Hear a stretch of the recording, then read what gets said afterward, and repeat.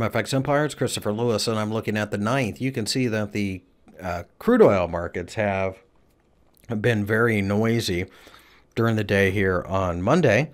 WTI approaching an uptrend line, and I think it's only a matter of time before the buyers come back. 61 and a half-ish being an area where I think we'll find a little bit of support. If we do break down below the trend line, I think 60 is even more supportive. Part of this is probably due to U.S. dollar volatility during the day, slightly strengthening.